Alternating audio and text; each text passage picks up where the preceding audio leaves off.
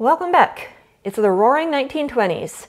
Louis de Broglie, Werner Heisenberg, Erwin Schrödinger, and Paul Dirac are still trying to figure out the quantum mechanical model of the atom.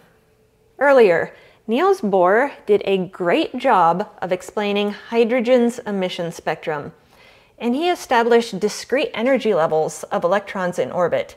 He steered us in the right direction for atomic structure of hydrogen. But his work fell flat for anything more complex than that. It didn't account for electron interactions in multi-electron atoms or ions, let alone anything with a bond. It didn't explain why energy levels existed. It treated electrons as particles in fixed orbits, akin to a model of the solar system, and that's just not quite right. In 1924, Louis de Broglie proposed that electrons and all matter exhibit both particle and wave-like properties.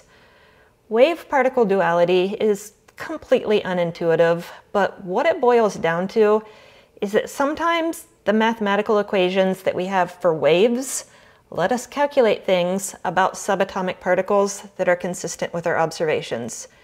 And other times, equations that we have for particles work. De Broglie hypothesized that electrons could be described as standing waves, constrained by their orbits around the nucleus. This concept explained why electrons exist in discrete energy levels.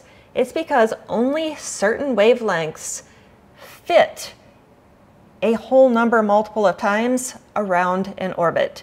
Think of this as akin to how only certain harmonics fit on a vibrating string.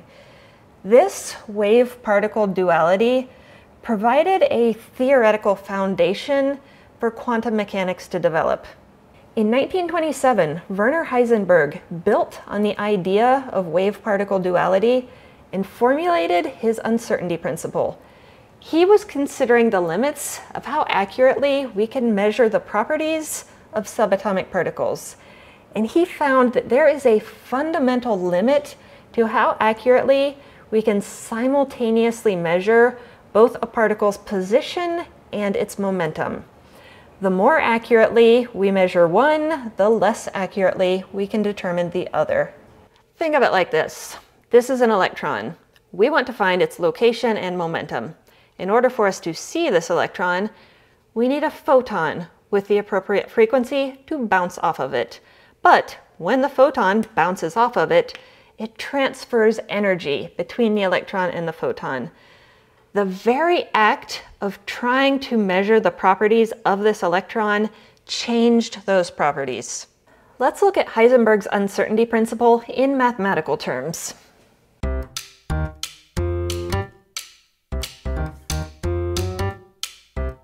So delta x is the uncertainty in the position. So it's not the position itself, it's how well we know the position. And delta mv is the uncertainty in the momentum. And when we multiply these two, that result is greater than or equal to a term that's always constant. H is Planck's constant divided by 4 pi. Pi is also a constant. This is a fundamental limit to how well we can know either of these. If the uncertainty of the position is high, the uncertainty of the momentum is low, and vice versa. Now, I'm going to rearrange this equation to solve for the uncertainty in a position, and then I'm going to plug in some realistic numbers, then we're going to talk about that.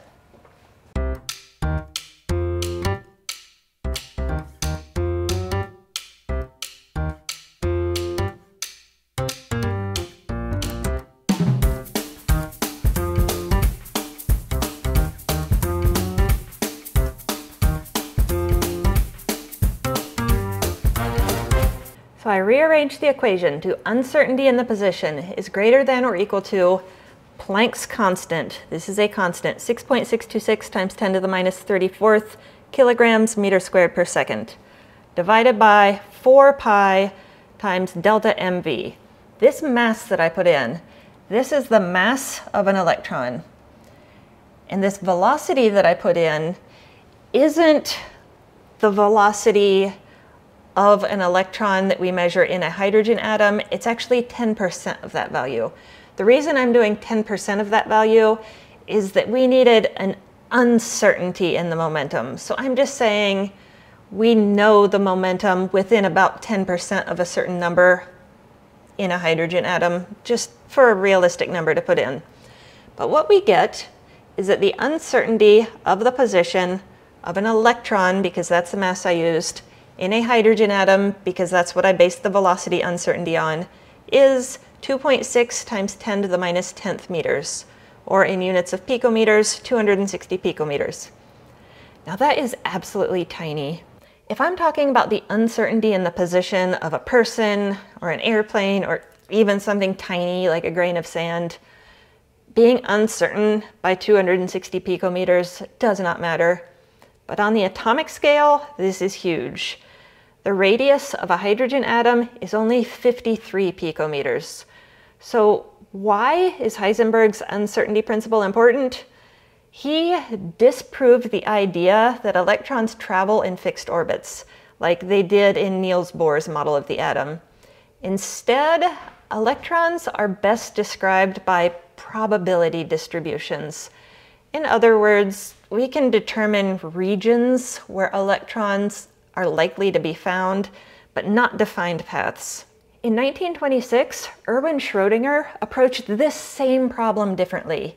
He treated electrons as waves, where Heisenberg had treated them as particles. He developed the Schrödinger equations, which describe the behavior of electrons as wave functions. Now, let's skip over all the math and just get an intuitive feeling for what the Schrödinger equations are saying. Let me ask you a question. What is the location of the wave on a vibrating string? It's all over the string. That entire string is vibrating. So when we ask the same question about a wave-like electron orbiting an atom, what's its location? It's all over the place. The electron is spread out throughout the entire orbital, which is just a region of space. So Schrödinger introduced the concept of orbitals, which are regions with high probability of an electron to be found. He replaced Bohr's circular orbits with these complex 3D shapes. We've named them SP, D, and F orbitals. One of the questions that Niels Bohr was trying to answer was, if opposite charges attract, why do electrons in an atom not just crash into the nucleus? Those are opposite charges.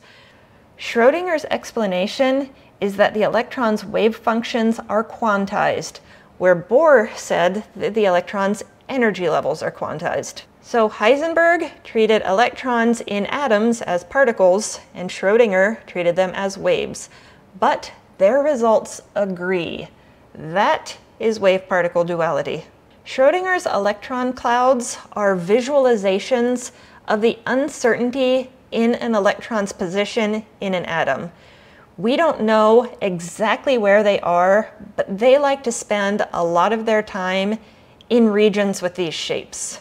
In 1928, Paul Dirac merged quantum mechanics with Einstein's special relativity. He was able to predict the existence of both electron spin and antimatter, or positrons.